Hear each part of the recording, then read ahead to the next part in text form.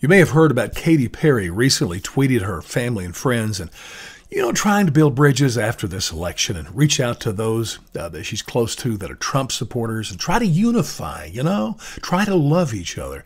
And of course, people on her side, the left, are trying to cancel her even as we speak.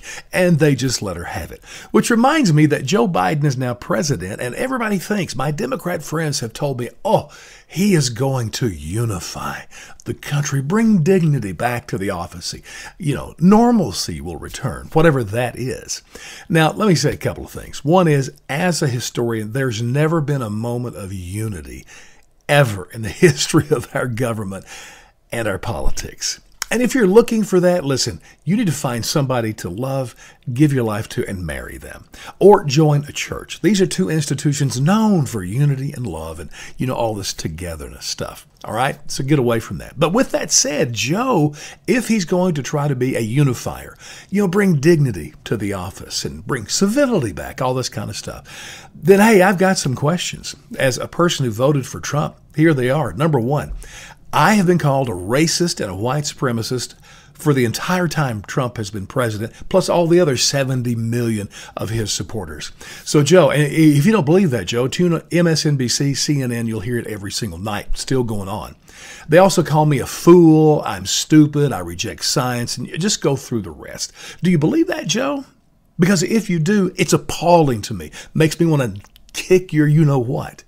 Not a great way to unify. And if you don't agree with that, will you stop it? Will you speak out, against that? I also want to remind you, Joe, what is not a picture of civility and unity is all this rioting stuff, looting that's going on, arson. And it's interesting, it's all in Democrat cities. These are your people. Can you do anything to stop that? Will you stop that? Because that will be a first step in trying to pull all of us together, without question. And then you have people in your party, Joe.